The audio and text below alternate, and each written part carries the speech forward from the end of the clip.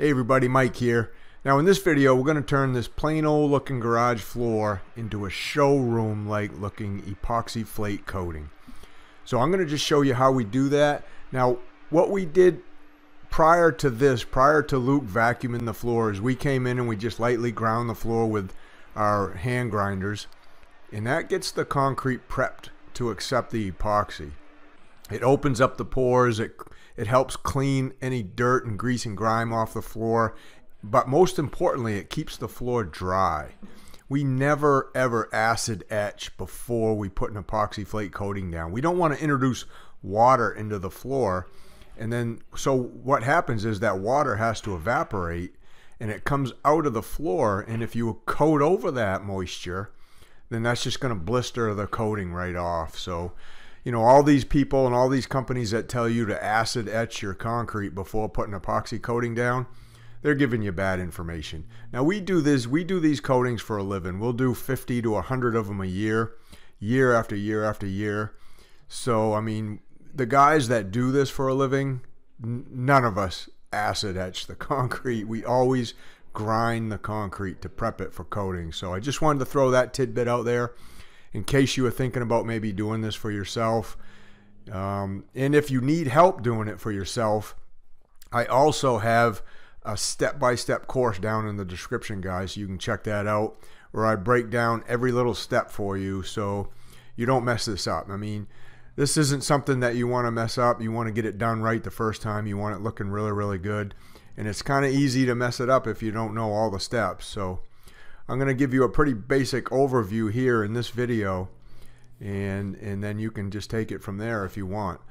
But so we grind the floor, we vacuum it, we clean it really, really good, get all the dust off it, and then we like to do what we call one-day floors. So we use coatings in products that dry really, really fast, and that allows us, as far as a business, you know, doing this as a job, to get in and out in a day, so we could go do another one the next day.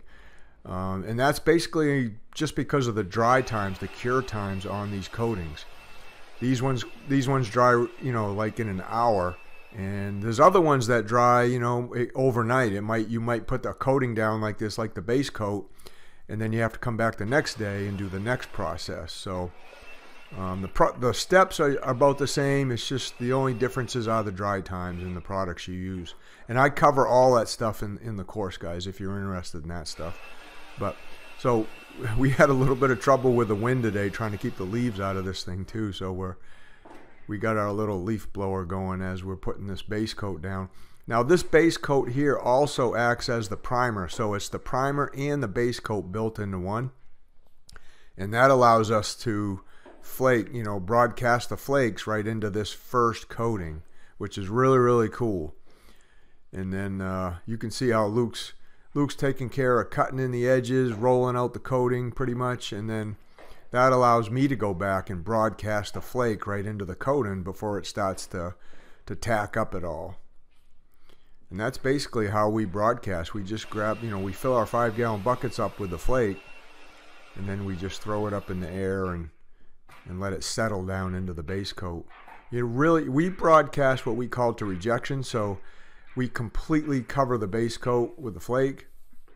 I personally don't like just throwing a few flakes up and just trying to sporadically put the flakes in there. It's pretty difficult to get them even that way. You'll get bunches of flakes over here, then you won't have many over here, and when you're done, it just doesn't really look that good. So we found that the best looking floors, we just completely broadcast the floor with the flake.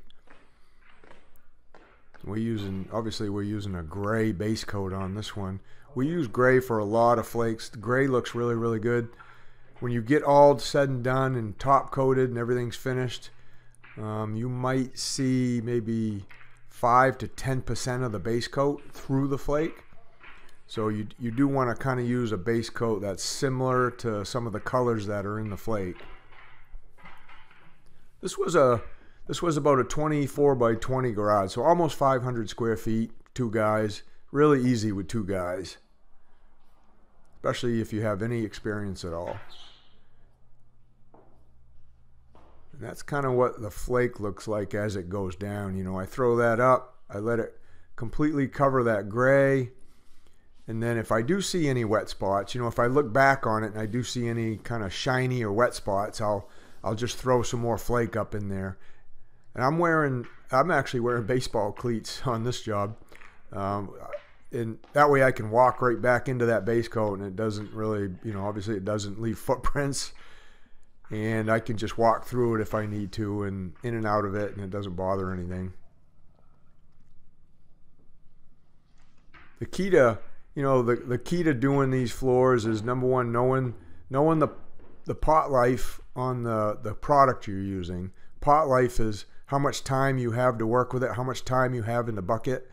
And with most epoxies, most good epoxies, you don't really have much time to leave it in the bucket. You know, the epoxy or the polyaspartic, which is another type of coating, will start curing up in the bucket, so you want to get it out and get it rolled out pretty quick, and then you've got a little bit of time to work with it once it's rolled out.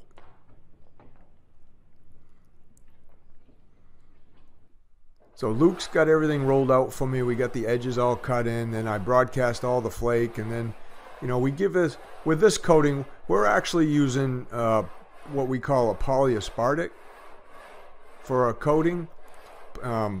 Polyaspartics, epoxies, urethanes, they're all different types of coatings, and they all have different purposes. Polyaspartics, in my mind, are a little bit better than epoxies as far as you know, scratch resistance and holding up to hot tires on the cars, and, you know, a little bit more as far as durability. So we tend to like to use polyaspartics, and I cover all that in that course too, guys. But so when we buy our coatings, we typically buy polyaspartics, and we can use the same product for the base coat and the top coat. We just add color into the base coat when we do it. So we basically buy one product and use it for both the base coat and the top coat. Whereas if you use just a plain epoxy, you could use that for the base coat, but you wouldn't want to use just plain epoxy for the top coat. Epoxies, you know, a lot of them tend to yellow in the sun, so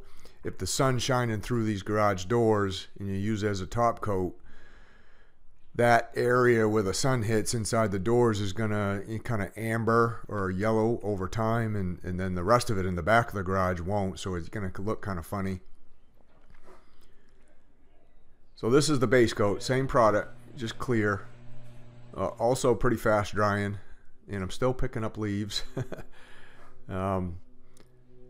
And this is about, you know, after we scrape the flake with those floor scrapers, and that kind of removes helps remove all the excess flake. It kind of helps smoothen out the flake, and then we vacuum it really, really good a couple times, and then we get right to putting the top coat on. And the top coat, you know, this, again, it's a polyaspartic, so it's very, very scratch resistant, hot tire resistant, very durable.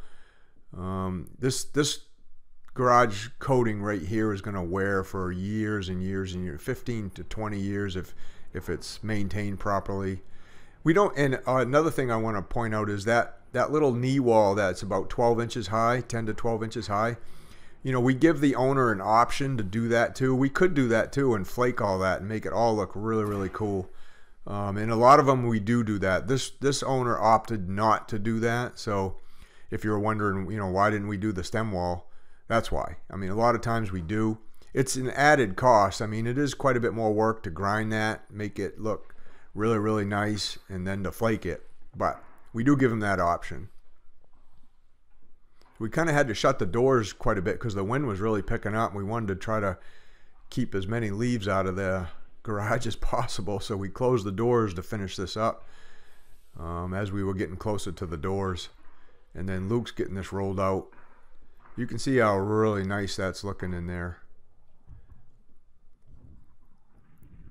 And then I'm outside as Luke's rolling, finishing up that last little piece inside. I'm outside cutting in those edges. You can see we had to put up some boards.